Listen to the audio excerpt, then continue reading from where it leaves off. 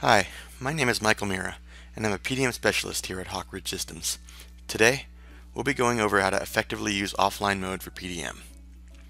Offline mode is a way for users to continue to work on files while not connected to the PDM server. Files checked out by a user in offline mode will behave the same way as if they were online, showing other users who the file is currently checked out by, and the user will have read and write access to the file. You can also create new files in the vault while offline, and then add them to the vault when you connect again. Working offline can be beneficial when there's ever any connectivity issues with the server. Either you cannot connect, or it's unstable. This could happen when you're working remotely, or when the vault is undergoing any type of maintenance or upgrade that might cause the servers to be down. Before you go offline, be sure to check out any files you plan to make changes to, and get any files that are required for reference.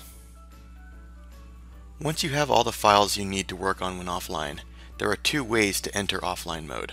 First, you can go to Tools, Work Offline.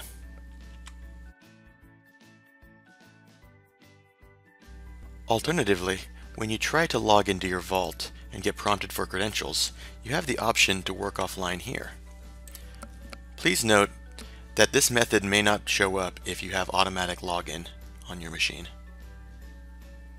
When you're in offline mode, you'll notice some immediate changes. First, the folders are blue and not green. This is the best indicator that you are in offline mode. Secondly, you'll notice that the columns are different. Since you're no longer connected to the PDM database, file metadata is no longer visible in the top columns here. This also means that, besides the Preview tab, all the other tabs do not contain any information or metadata. Instead, these new columns are the default Windows columns, except for the writable column. This writable column will let you know if you can make changes to the file. Files that are either added in offline mode or checked out prior to going offline should show that they are writable. If you do not get or check out the files prior to going offline, your local cache will not have any of that data, and the same folder will not show anything.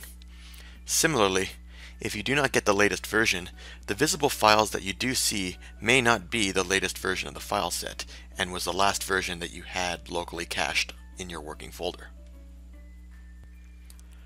My goal is to modify this top-level assembly, the Swiss Army knife, by adding a new component that is currently not in the vault. First, I will use the non-vaulted file and perform a save as into the vault folder I want to save it to.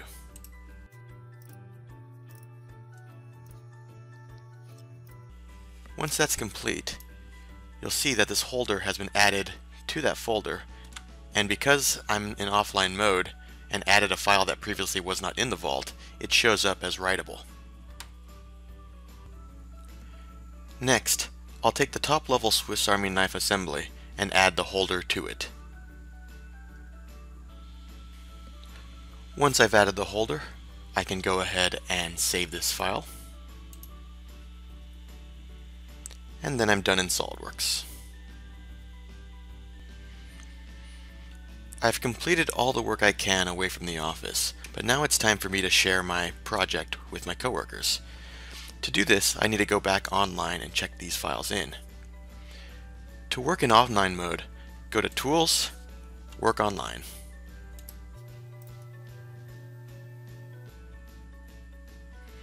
Now that I'm back online, I can navigate to that same folder I was just working in. You'll notice that the folders are green again, which shows that I am in online mode. And once here, you'll notice a few things. First of all, this file is still checked out by me, but the holder I added doesn't show checked out by me, and it's considered a local file. Because I added it in offline mode, the vault is still unaware of its existence, so I need to actually add it to the vault by right-clicking and selecting the option Add to File Vault. This will bring up a screen very similar to the check-in screen. Essentially, you have the file name, any warnings you may have, and the fact that you want to add it to the vault. So I'll go ahead and select Add. And you'll see now it's checked out by me. It's still not in a state because it hasn't been checked in yet, but this is now officially recognized by the vault. I can come to this holder and make any changes to the data card.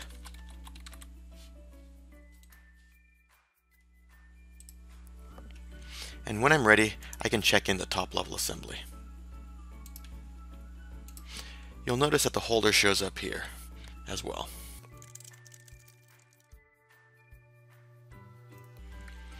And now our offline mode is complete. We've made changes to the top level assembly and added new components to the vault while offline, then came back online and checked everything in.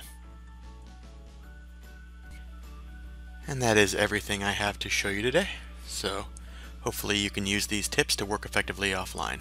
Thanks for watching.